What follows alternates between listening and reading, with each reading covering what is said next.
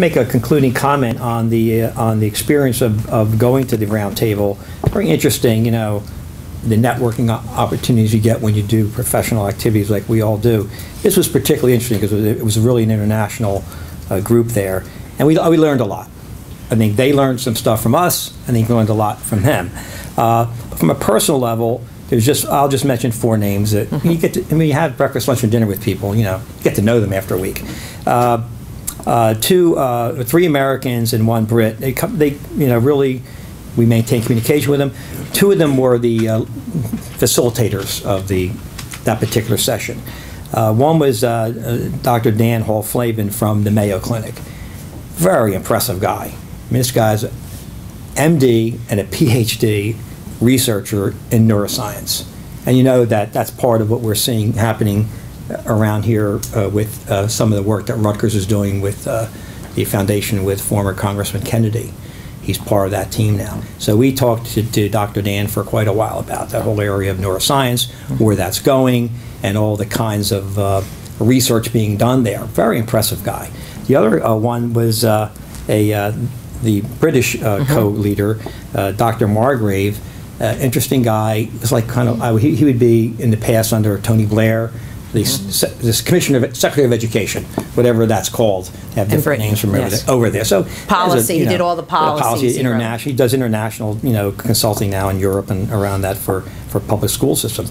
But he also had an interesting connection with Theresa because he was an historian at some stage and did a study of Patterson, the dye manufacturing industry in Patterson, where Theresa was raised. I'm from Patterson. He knew like every street in Patterson, New Jersey. This man writes policies. He meets with presidents of Africa all over the world and writing their policies. And we're eating breakfast one morning only to find out my father was a manufacturer in the big city factories in Patterson.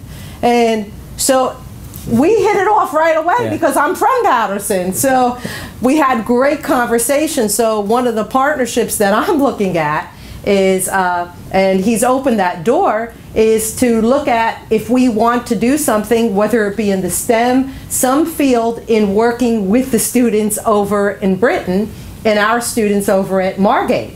So he was very open to opening the doors for our school district. So that's another layer that I'll be looking at for Margate, in addition to our correspondence and talking about the neuroscience. That is another field that I am looking very much into taking our school district in and exploring that further, so that as we look at the science areas, we look at medical fields, I want our kids to be exposed early on, starting in kindergarten, to this field of neuroscience. So I'll be bringing that part as another dimension. And that's connected to our nursing program already, right, Art? So it's interesting. The other 2 are Americans. Interesting connection, Dr. Phil Yeagle, who's the dean of the faculty at Rutgers. So he knows our connections with the university. Yes. We spent some time with him. He also taught at Oxford for 2 years as a, what they call them, tutor. Interesting term. People here familiar with the system over there at Oxford? They call their professors tutors. And it's talk about personalized instruction. They're assigned probably 8 to 10 students for the semester or whatever, how long that is. And they meet with them every day. It's like personalized instruction. Then the other part of the university, and there's 39 colleges. There is no Oxford College. It's a confederation of 39 colleges. So there's Oxford University is the cover. And there are programs offered among the colleges that if you're a tutor, whatever the field is, wants you to go to those programs or to that lecture, whatever it is, that's how you get the other part of your education. Highly personalized. I've never seen anything like it. When we were there, one of the long-time tutors had passed away, and they were having like a really elegant, you know, commemoration. And I was wondering, boy, they must really do this for all their tutors, thinking that they're like our tutors. And they said, no, that's really what you would call a professor. It's very interesting. And Phil had taught there, so he knew about how it worked and all that stuff for a couple of years. And the last one goes right down to what we're doing here in our student success. Yes. I met up with Larry Litecki, who's a colleague of mine. He was president of Century Community College in Minnesota.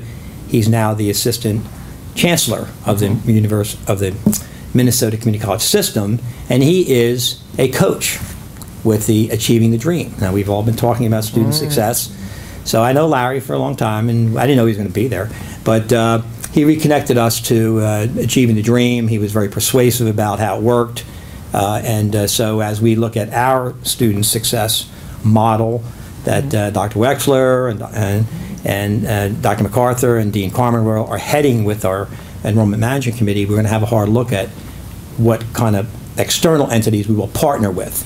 And I know we're looking at Achieving the Dream as one on the table. So Larry was a very good connection for us over there, unexpected, but a great unintended outcome.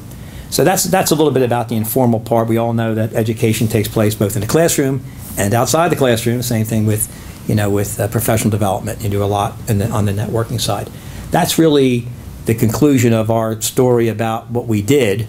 Of course, the presentation there was very structured. It had 45 minutes, and then there was Q&A, and it was like very structured, and that type of thing. So we thought we would take an opportunity here to do it a little more informally and talk about it and about the context of it.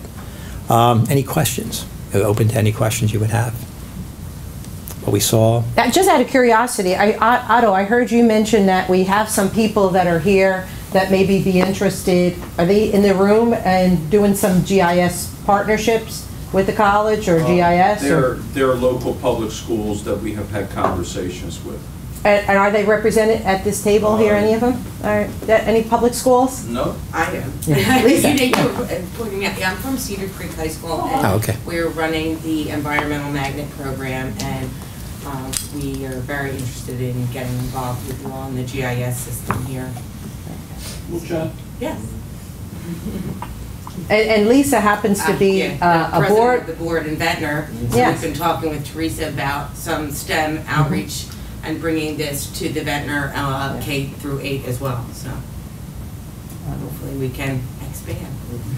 Sure, because again, if we're going to have, I think what the statistics as you look at that is that they have to, they need 100,000 teachers that are trained in STEM if we're really going to be leaders in that. That's a lot of people. And so it needs to begin somewhere. And if we can work together with schools that are interested in the K through 12 and bring that group to you, it's a lot of teachers, and we want them to be comfortable in the science field. I thank you for your time and welcome any kind of comments. By the way, this is a 45-minute video that we did of all our engineering projects, and I will tell you, the excitement that the kids have when they come there and they're showing their parents where they're able to turn on this light in the computer, and over the past 2 years, how much it's grown, you would not believe it. And the kindergartens, to see what now the 4th, the 5th grade kids are doing, the 8th grade students, it's just amazing. So I welcome, we'll be around here, any kind of comments or questions, be more than glad to answer it. Thank you. Thank you very much. That was your phone, Theresa.